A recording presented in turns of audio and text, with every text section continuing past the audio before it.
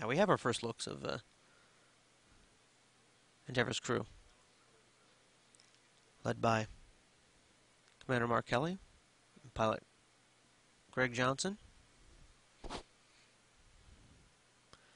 Greeted first by NASA Administrator Charlie Bolden. Mission Specialist Mike Fink, wearing the baseball cap. European Space Agency Roberto Vittori. Drew Foystel, making their way down the essentially receiving greeting line.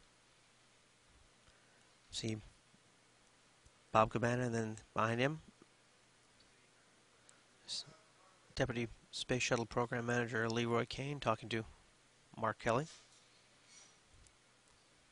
You can see from that video, it's a organized, chaotic scene there.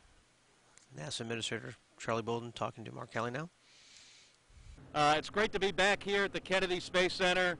It's great to bring Endeavour back in great shape. It looks like it's ready to go do another mission, but this is going to be the last flight. Mission went great.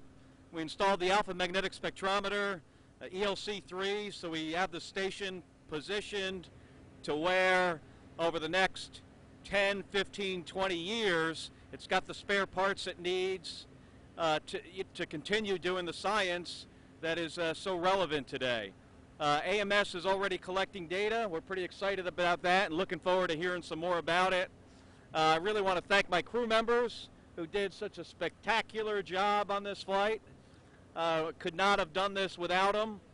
They all, every single one of them, just performed flawlessly. Commander, we want to thank him too. So thanks for coming out. It's great to be back, and have a good morning. So long.